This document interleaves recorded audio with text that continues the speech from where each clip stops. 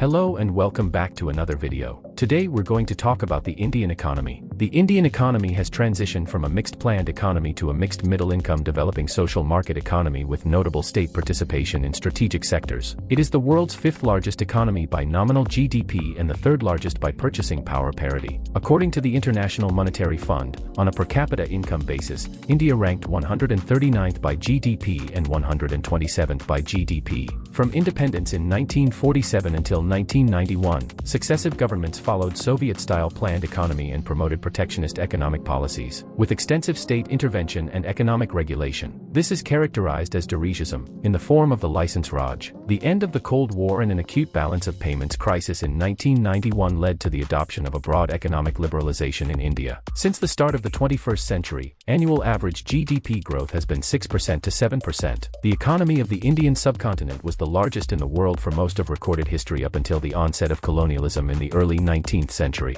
India accounts for 7.2% of the global economy in 2022 in PPP terms, and around 3.4% in nominal terms in 2022. India still has informal domestic economies. COVID-19 reversed both economic growth and poverty reduction. Credit access weaknesses contributed to lower private consumption and inflation, and new social and infrastructure equity efforts. Economic growth slowed down in 2017 due to the shocks of demonetization in 2016 and the introduction of the Goods and Services Tax in 2017. Nearly 70% of India's GDP is driven by domestic consumption. The country remains the world's sixth largest consumer market. Apart from private consumption, India's GDP is also fueled by government spending, investments, and exports. In 2022, India was the world's sixth largest importer and the ninth largest exporter. India has been a member of the World Trade Organization since January 1, 1995. It ranks 63rd on the Ease of Doing Business Index and 68th on the Global Competitiveness Report. Due to extreme rupee-dollar rate fluctuations, India's nominal GDP too fluctuates significantly. With 476 million workers, the Indian labor force is the world's second largest. India has one of the world's highest numbers of billionaires and extreme income inequality. Because of several exemptions, barely 2% of Indians pay income taxes. During the 2008 global financial crisis, the economy faced a mild slowdown.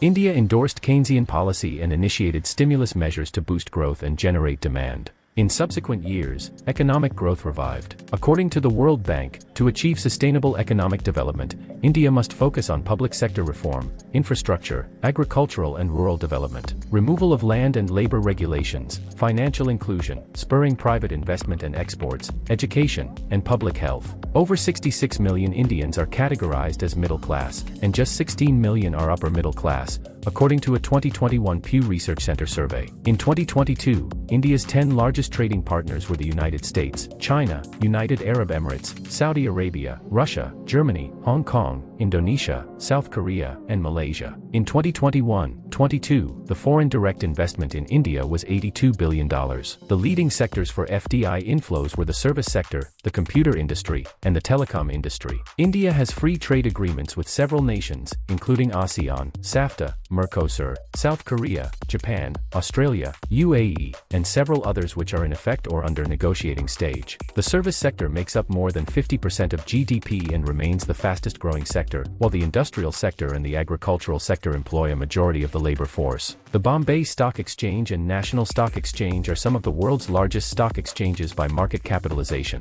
India is the world's sixth largest manufacturer, representing 2.6% of global manufacturing output. Nearly 65% of India's population is rural and contributes about 50% of India's GDP. It has the world's fifth largest foreign exchange reserves worth $561 billion.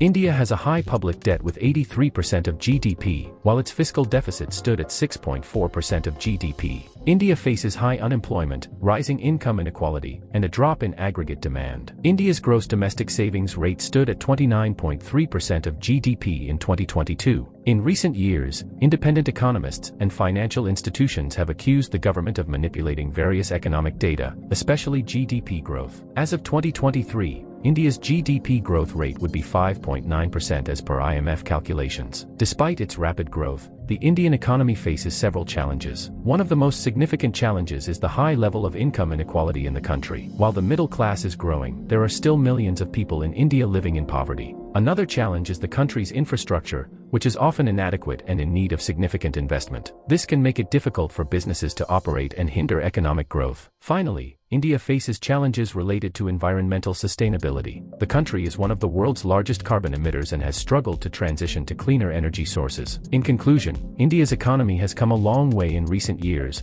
with significant growth and the potential to become one of the world's largest economies. However, the country still faces significant challenges that will need to be addressed to sustain its growth and ensure that all Indians can benefit from a growing economy. Thanks for watching, and hope you found this informative. If you enjoyed it, please be sure to like, comment, and subscribe for more videos like this in the future. See you at the next one.